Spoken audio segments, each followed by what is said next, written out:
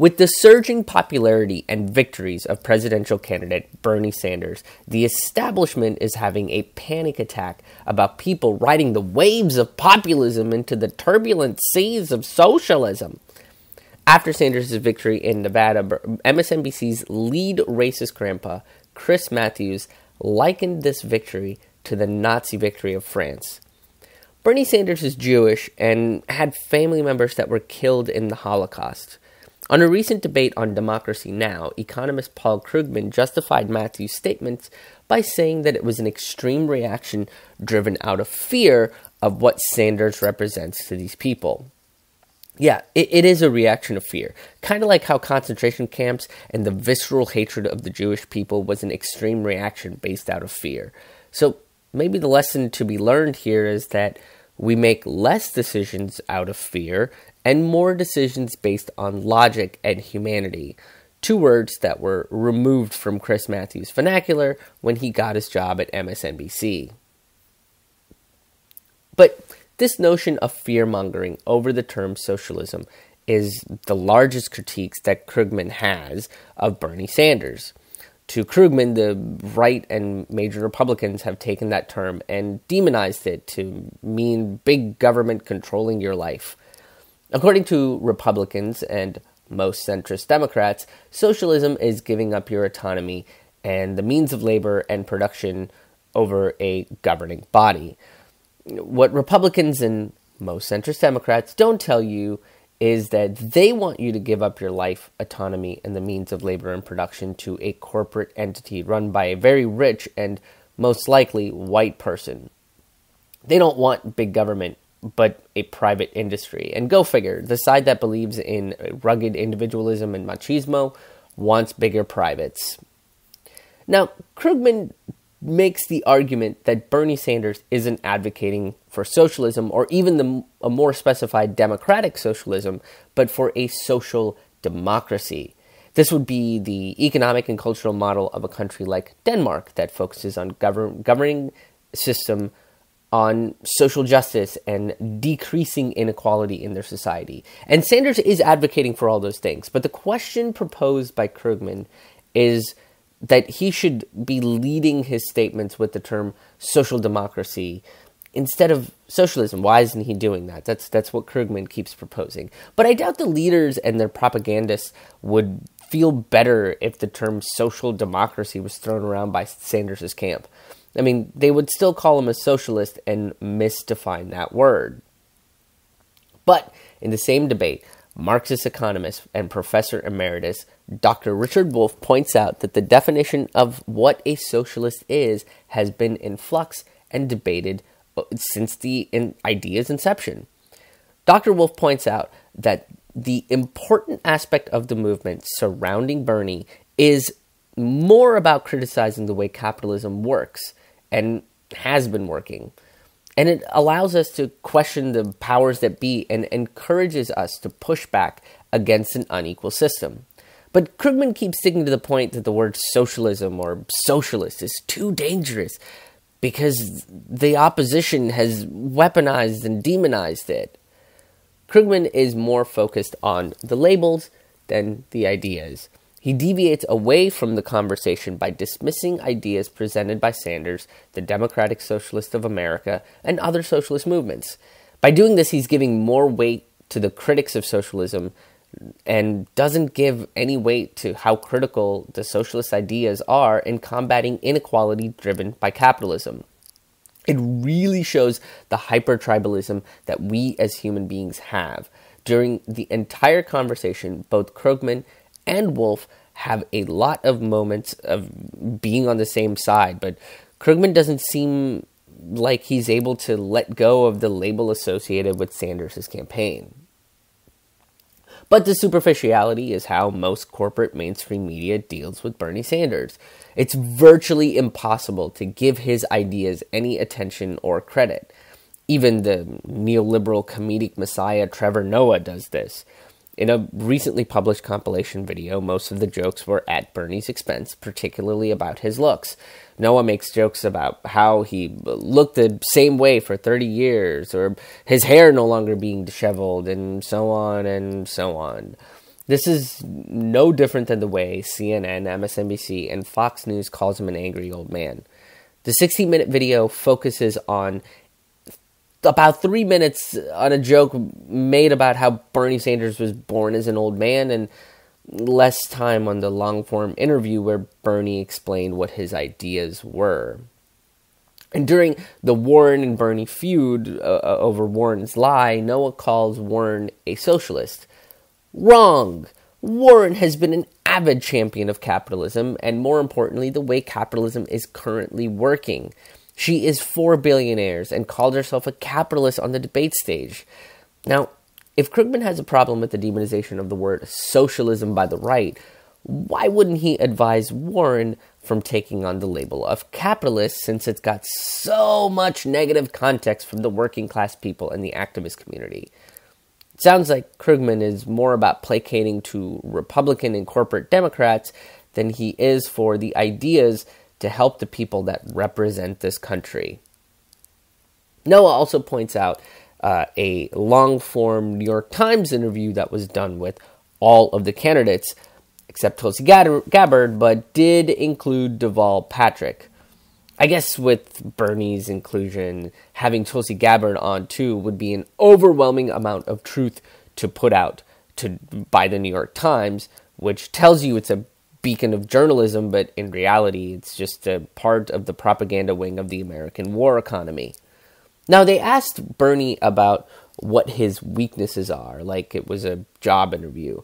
And let's be honest, the presidential campaigns are like a job interview for the highest office in the land. And if democracy worked the right way, we would all be CEOs of that system. Now, Bernie responded, and he said that he's not good at small talk or pleasantries and societal norms like wishing people happy birthday all the time. Look, if you're a grown adult human working in Congress to lead your constituents and someone doesn't wish you happy birthday and that offends you, go ahead and quit your job and go work for the New York Times so you can stand on your ego and complain and lie about people because you're a fucking child. I'm not a big fan of pleasantries and small talk and societal norms, and I do just fine and get along with people. Okay, but when there's a job to be done, let's do the damn job, which means that we need our politicians to be legislating and creating better laws to make a fair and just society instead of asking about the weather. And if the answer to that isn't climate change is a problem that we need to fix, then you're not doing your job right. The coup de grace of the Trevor Noah video is taking out-of-context clips of Bernie Sanders' public access television show where he sometimes talked to kids about the goings-on in Burlington, Vermont. In the clip, it shows Bernie having an open discussion about drugs like cocaine with some kids in a park, which is probably better than any discussion that they would have had with a DARE officer. I mean, at least with Bernie, you know you're going to get sound, reasonable answers which discuss the positive and negative effects of these drugs and their addictive qualities. Plus, you get a history of how and why the drug war failed in America. And sure, these kids aren't going to actually understand this information, but it will be in their brains for later. Now, after Noah made fun of how Bernie was trying to score drugs from the kids, which doesn't even make any sense, even in the hyperbolic of context, he shows Bernie calling a child dumb. Now, what that clip doesn't show is the discussion Bernie engaged in with the kids about why they need an education. And Sanders goes on to encourage the child to continue pursuing education and not giving up on himself. Meanwhile, Noah doesn't show that part of the clip because it doesn't feed into the neoliberal joke narrative of superficiality that he is told to create. The reason that it is hard to say anything substantial about the ideas that has been ignited by Bernie Sanders is related to what Dr. Richard Wolff mentions in the Democracy Now! Debate. Dr. Richard Wolff points out that the politics have shifted further to the left, and what Americans want are ideas like Medicare for all, public education, public parks, and other ideas that are deemed socialist. Look, true change takes risks. Okay, risks that the establishment elites are not willing to take, so they keep using these old tricks of using news anchors to liken candidates to stand up for authoritarians and use their comedians to attack the way that they look. They're running out of lies and tricks to confuse the American populace because we did listen to Bernie Sanders and educated ourselves, and now we're not giving up on ourselves either. Now, Dr. Wolff goes on to say that we're not looking for a compromise from the corporate sector, which is what Obamacare became. Sure, there were about 20 million people that did receive health care because of this program, but hundreds and millions of people still don't have health care because of it. Not only that, but they were penalized for not having health care they couldn't afford. I mean, hope and change was very quickly changed to punish and familiar. So ideas like Medicare for All can be a system where we're all taken care of without compromising the people for profitability. And more or less, it's a matter of how. And therein lies the bulk of the argument. How are we going to achieve these large ideas that socialism talks about? A lot of people are putting their faith in a Sanders presidency. And not to be a pessimist or a naysayer here, but we can't put it all on this one man's shoulders.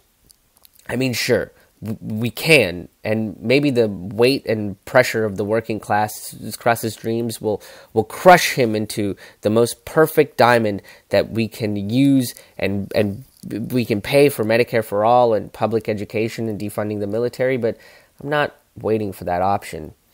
The reality is that with the DNC and its court of propaganda at MSNBC and CNN mixed with a large populace of people that remains unread on the issues, Sanders might fail. But the hope lies in us. We the people can have and have been inspired by Bernie Sanders enough that we can get organized and mobilized to fight for these ideas. So when people like Krugman point out that President Sanders can't get his ideas pushed through because Congress won't allow it because of all the opposition that he'll face, we can reinforce that what we need are more grassroots activism and organizing for these ideas. I mean, the Black Panthers did it, which is now being carried on by several other movements, including the Black Lives Matter movement. And the Democratic Socialists of America are doing it. And there's a litany of other organizations that are pushing and organizing for a variety of leadership and programs that make these ideas into a reality. Now, Krugman goes on to talk about debt in our current system. And his point is that debt's not really that big of a deal in our society, and we're way too obsessed with it. Yeah, Mr. Krugman, we are obsessed with it, because every average working class people in America is in some kind of debt. Would you tell a person drowning that they're obsessed with water because they don't want to drown? I mean, would you say that Americans are in debt, are obsessed with the word debt in the same capacity that Paul Krugman is obsessed with the word socialism? Paul Krugman points out that our perspective of debt changes depending on what party is in power. And in his podcast, Democracy at Work, Dr. Richard Wolff addresses how debt is a form of social control, and it most certainly is. If you're in any kind of debt, you need to get a job to pay that debt off. Any job, not the job that you want. The freedom of pursuing your passion as a career is not available when you are in constant worry of paying off their debt.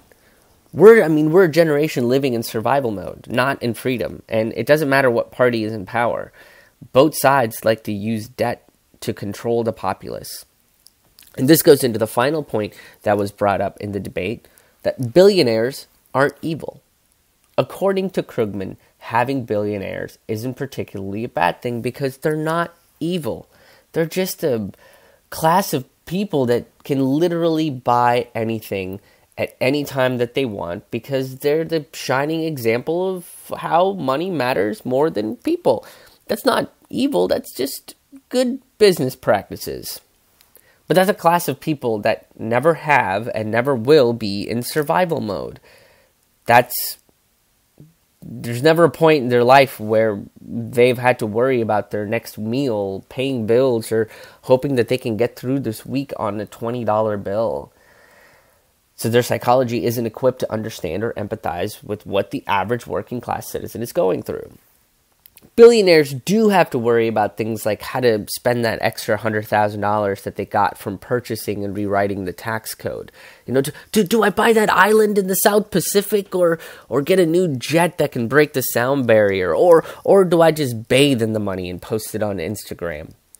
Frivolity is not a challenge or a matter of survival. You can't eat a jet or Instagram likes. But then again, these billionaires don't have to worry about what they're going to eat. This creates a major level of distance between the ultra-rich person and we the people.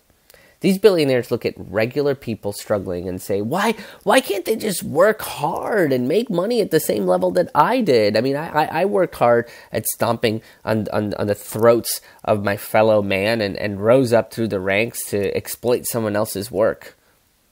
And thus, through ego and rugged individualism, births the pull yourself up by your bootstraps argument that has been failing since its inception.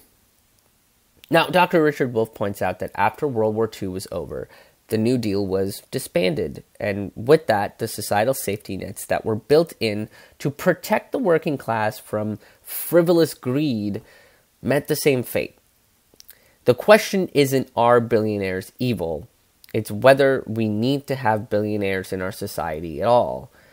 In a society driven out of compassion and logic, the conclusion would be no. Look, if you have more currencies than people on this planet, there is a problem.